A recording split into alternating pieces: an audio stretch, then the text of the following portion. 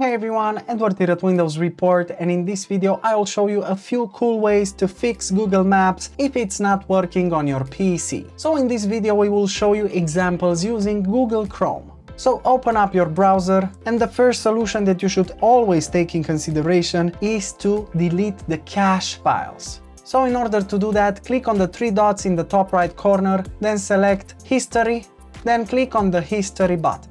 Now in here on the left pane you have an option called Clear Browsing Data, and in the new window, in order to clear your cookies and cache, make sure to tick the box next to cookies and other site data, then the box next to cached image and files. Now the time range doesn't matter too much, but you can choose the last 24 hours. Now just click on Clear Data, and then you can just restart your browser and check if Google Maps is now working properly.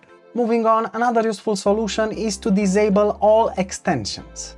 Now to do this, click on the puzzle icon right here on the right side of the browser, then select Manage Extensions. Now make sure to disable all the unnecessary extensions, then restart your browser, and afterwards you can check if the problem still persists. Moving on, another useful solution is to update your browser.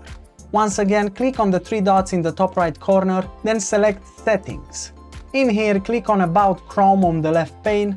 Basically, it's the last option, and you'll see that Chrome will automatically try to scan for the latest update. And if it needs to update, it will do this automatically. But if it says Chrome is up to date, you can move on to the next solution, and that's resetting Google Chrome. So in order to do this, you have to be in the same settings window, and you have to click on Reset Settings on the left pane. Now just click on the Restore Settings to their original defaults, and afterwards click on the Reset Settings button, which will start the reset procedure. Afterwards, just restart your browser and you can check if the problem still persists. Super simple, isn't it? Of course, if this video helped you, make sure to hit the like button and subscribe to our channel for more quality content. Thanks for watching.